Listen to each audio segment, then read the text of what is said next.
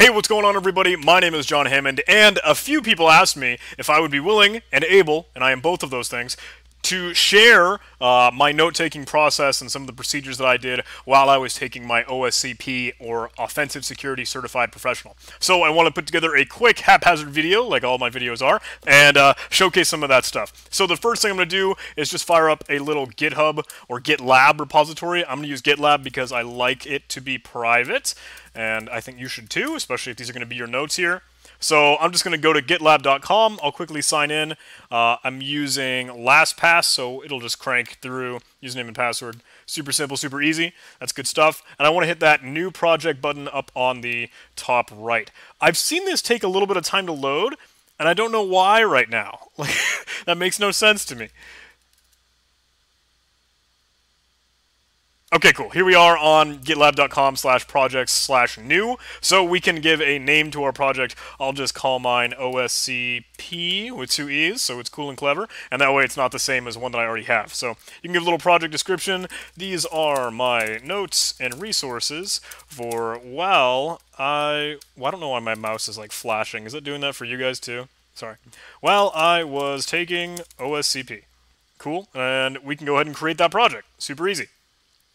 Cool. So now we have that URL, and we can work with it on the command line, which is where the better stuff actually happens. So what I'm going to do is I'm just going to git clone that repository. If you don't have git, if you're on Arch, you should just be able to yay tac s install.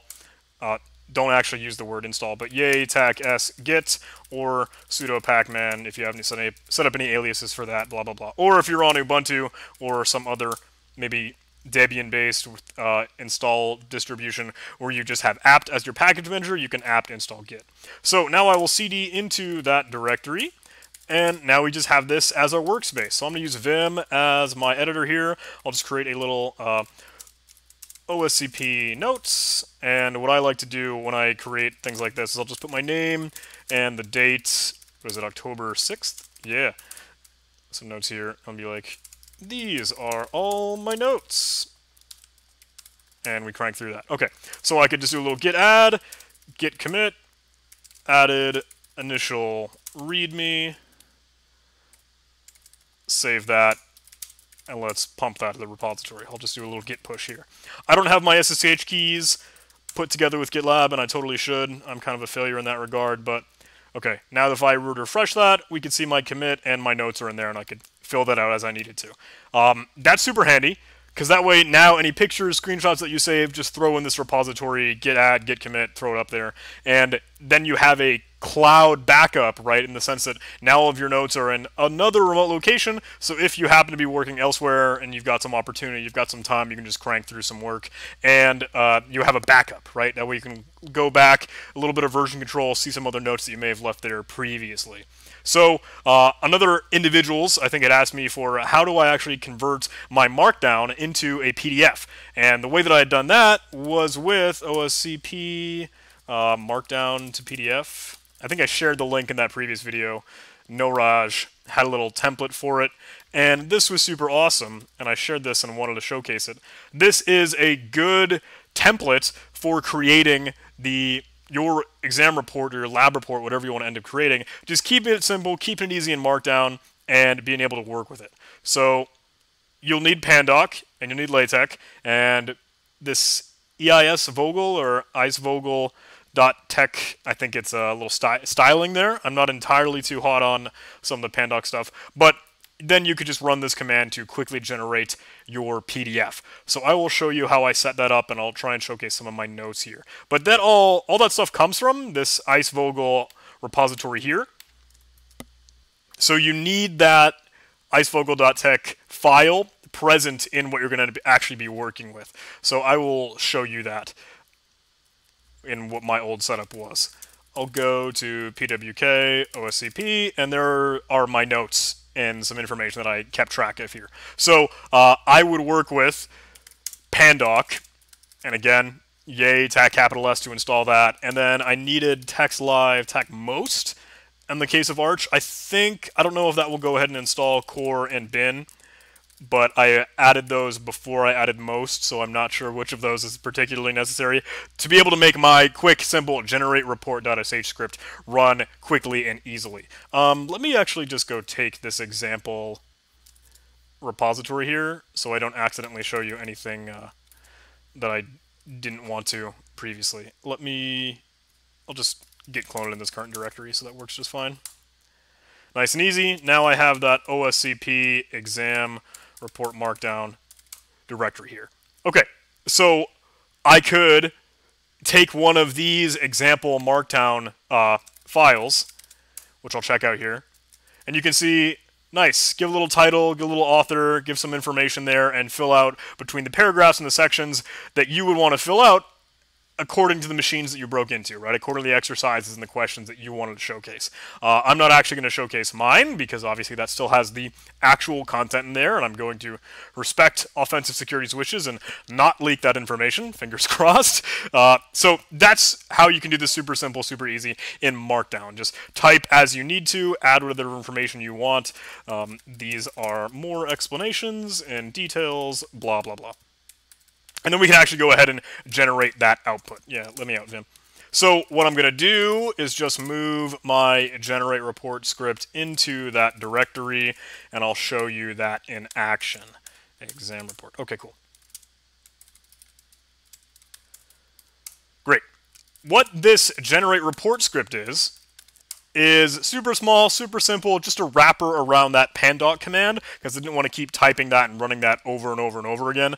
I just take the argument and bring it out to a PDF file, and I note that in some usage up here, so input.markdown and output.pdf, and I move that IceVogel LaTeX file into the directory that needs to be in if for whatever reason that's not already in place on the machine, because I had that issue when I was working on another work machine that I wanted to get spun up on. And then if that command to generate the PDF ran successfully, I would simply show the PDF with evidence. So let's try that. What I'm going to do is just run my generate report script. Let's use the OSCP exam report templates, who is Flynn, because I like that one better, .markdown, and let's just say example.pdf. So give a little bit of some time, just a quick second here, and suddenly that will just pop out. Here's your penetration test, here's your lab report, here's your exam report, whatever you wanted to put together. And it's all of that same text that you've already seen, now just in that beautiful, easy breezy, beautiful CoverGirl display. So you can submit that over to offensive security. Nice and easy, right? That's super cool. Let me close out of that. And I'll show you some of the other stuff that I had in here. Because originally, you do need to submit your exam report and lab report as part of a 7-zip package and with your password and offensive security ID all bundled in there. And I didn't want to get any of that wrong, so I made a quick little script that would do that, bundle it all in, and it would include the files that I created as necessary. That way it runs the 7-zip command with all those variables and passwords and everything in place, and I don't need to accidentally get that wrong or have a typo, because that would be devastating and they would not grade my not grade the exam and I would have completely failed. So that sucks. Trying to avoid that. So that is my generate report.sh script. That is the markdown PDF thing that I used. That is how to create it in a simple text editor. I used to use Sublime. Now I'm trying to get into Vim, Tmux, and Arch Linux and all that fancy stuff.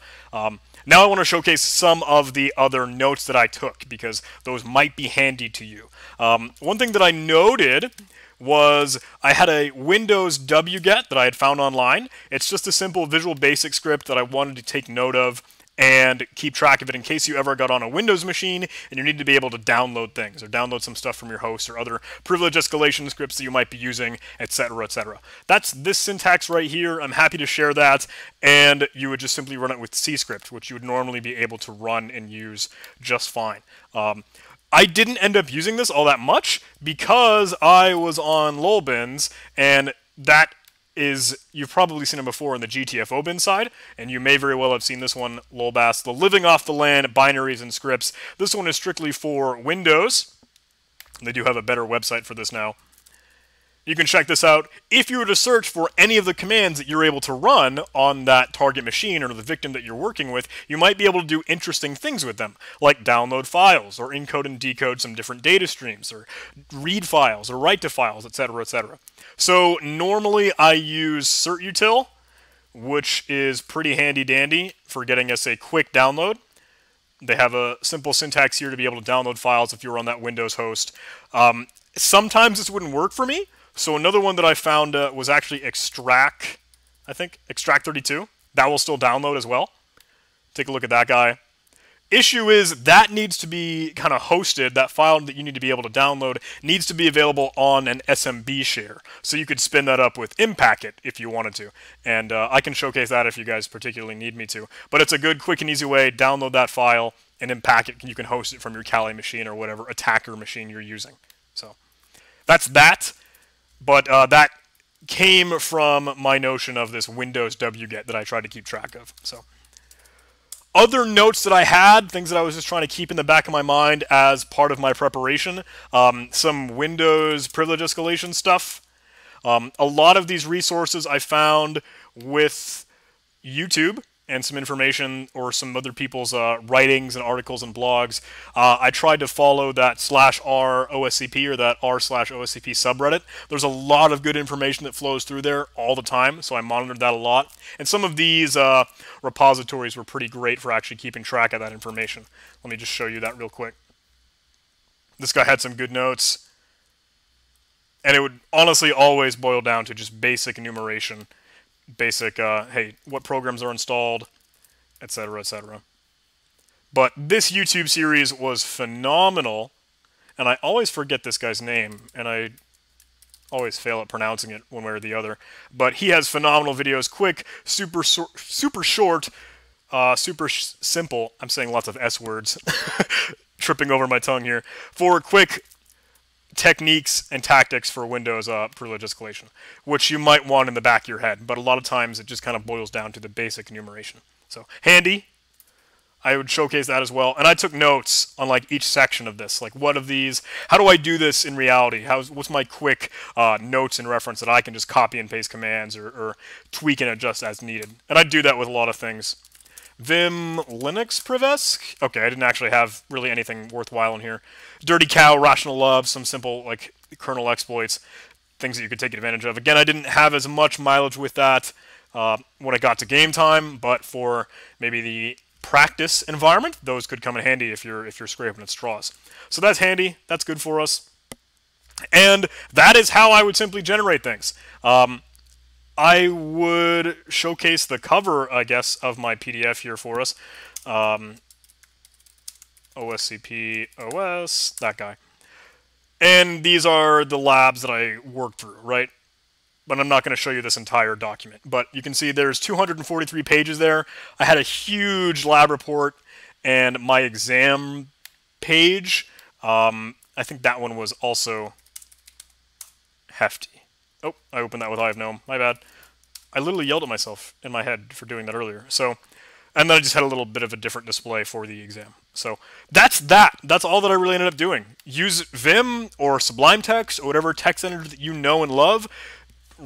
Run through your stuff, like jam out whatever you've been working with.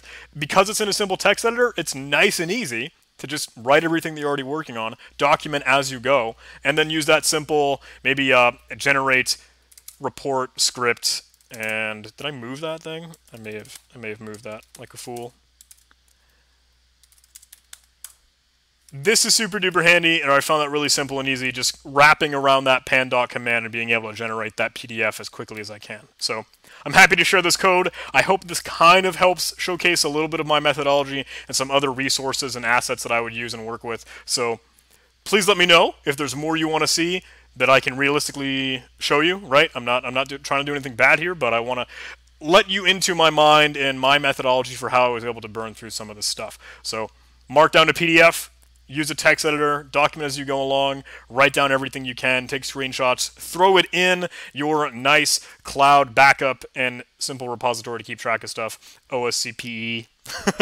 So, thank you guys for watching. I hope you enjoyed this. If you did, please do like, comment, and subscribe. I'd love to see you guys in the next video. Love to see you on Discord. Join the server. There's a link in the description. Love to see you on Patreon. Love to see you on PayPal. Just would love to see you at a conference, at B-Sides, at DEF CON. Thanks for watching, everybody. I'll see you in the next video.